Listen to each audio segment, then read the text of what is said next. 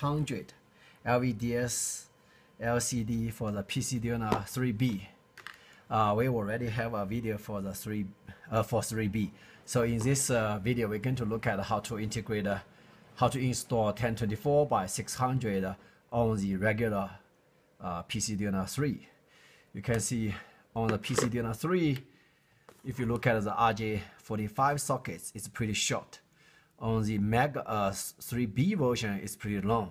Okay, and I put a heatsink here. Actually, you don't need it if you don't run Android. Okay, so let's open it. Let's look at this.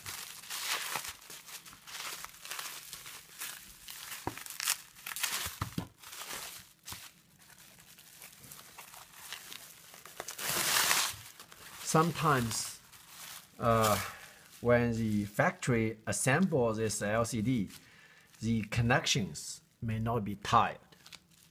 So let's make sure they are tied, okay?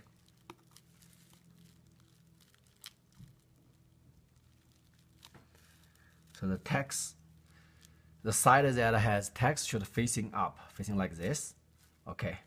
And we see some situations the factory installed upside down.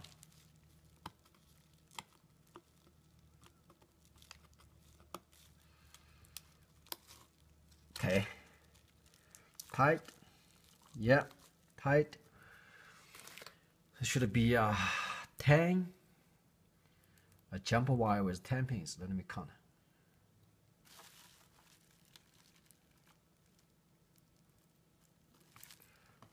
Nine. Okay.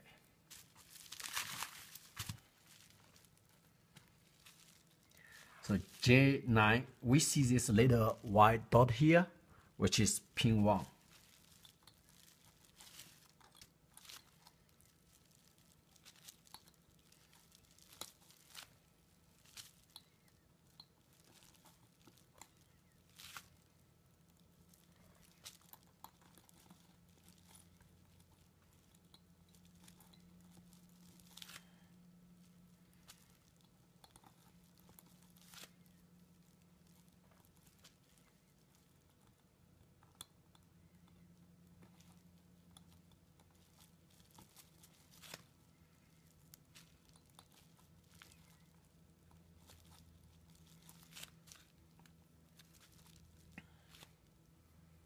This is the wrong cable. It's a male to female. Oh yeah, oh, it is correct. Should be male to female. Okay, make sure they are tiled and flatting. See, there are no crossover. Okay, good. Now we're going to connect this to pcDuino. Let's look at the product page on this LCD.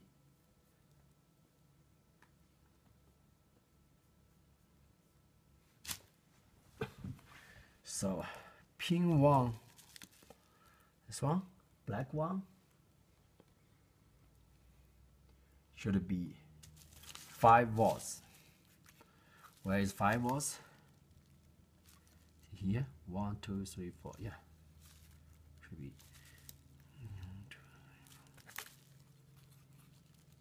Yeah, 5 volts.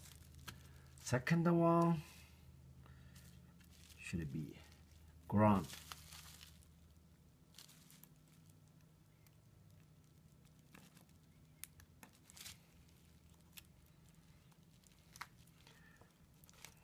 Third one should be D2. Okay. 0, 1, 2. Fourth one should be D3. Fifth one should be D4. The sixth one should be ground right here. Yeah. The seventh one, D9. Here. This Oh man, yeah. Then the eighth one should be SCL. SCL should be this guy.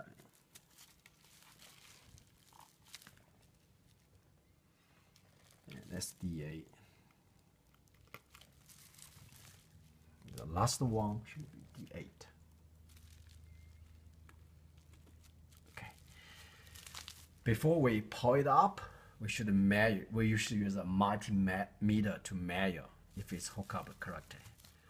Let's do this back and get our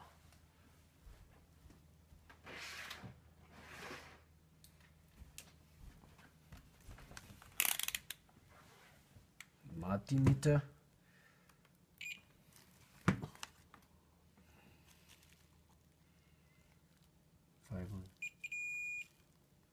Second one should be ground. Third one, D2.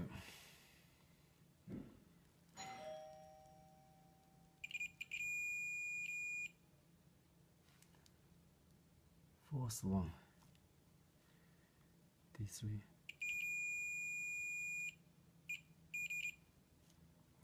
Fifth one, D4. Sixth one, ground. 6.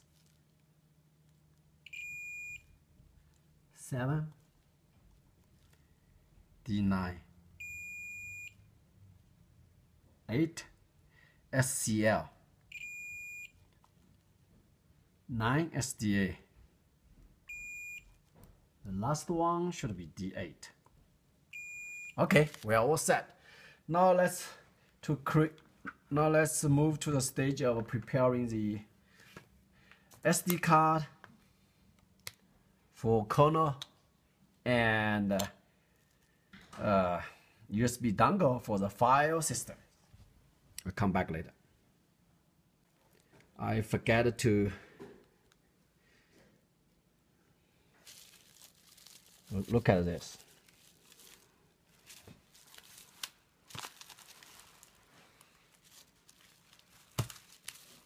Connect the LVDS. The side without any text should be facing up on pcDuino3 side. Secure it. Check. Yeah. Yes. Good.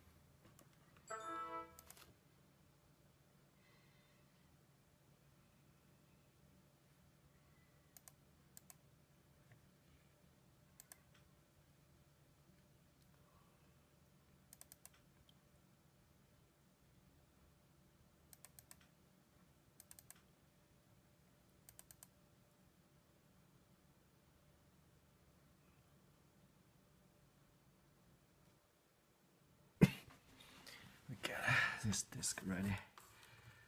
Put it on the slot.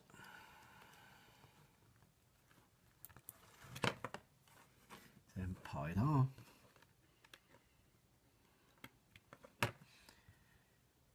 It's blinking. What happened? Power circuit again.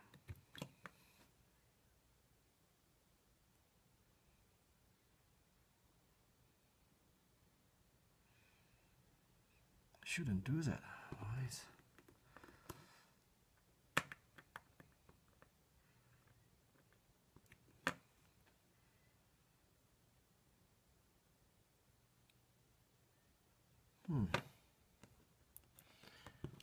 Is that fast? Let me tell again. remove it and see if it's boot. If not, I need to recreate this SD card. Maybe I didn't create it correctly. Yeah, looks like I didn't create it correctly. So we see we have tried, refresh this SD card a couple of times, and it still just stops half the way. And finally, we found that actually it is because of this USB cable. We found a new USB cable which can, pass 2 amps.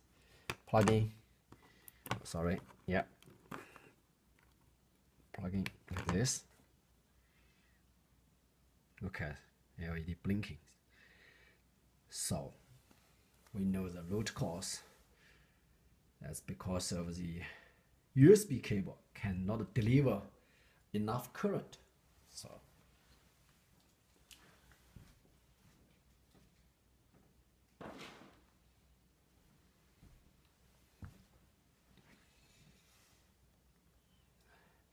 now it's flashing the corner. Once it's done, we can remove the SD card. Power cycle pcDuino again. Okay, it's done. So you can see the LED stops blinking and both are off. Let's remove the SD card. Power cycle pcDuino. See? Turns on. So that's at this step the corner is done. See what the text. Try to boot. Waiting. Now you see the LED is blinking. So that means it's asking for the load FS. Let's plug in. Okay. The LED here is fast blinking.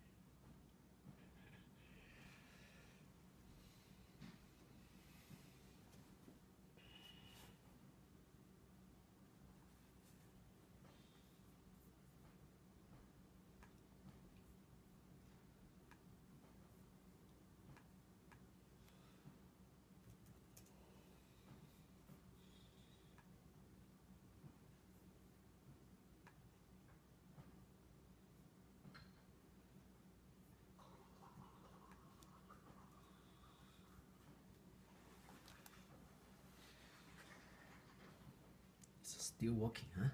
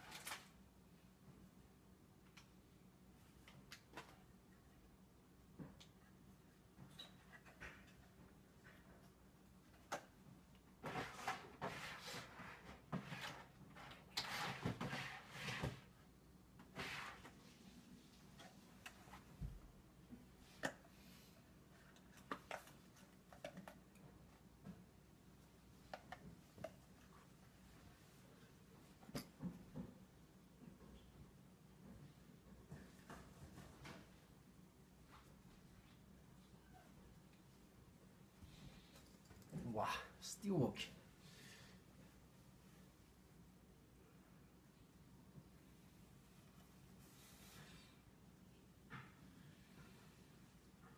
So it takes about already, should takes about 80 minutes.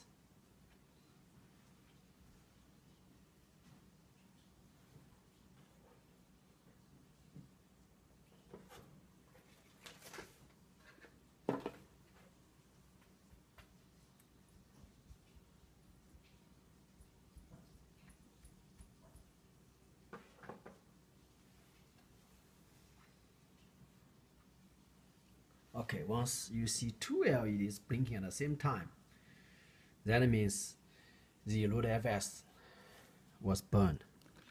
Let's remove this thing. Power cycle pcDuino again. Yeah.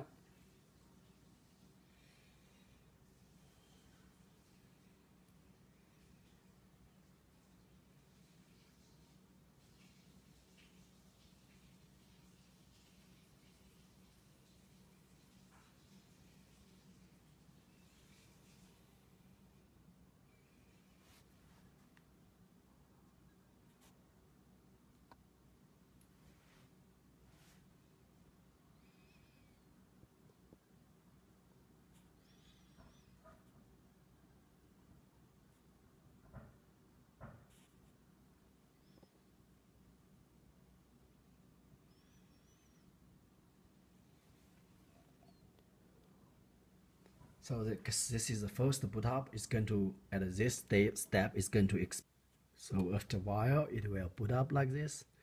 And the touch is already included, you can see.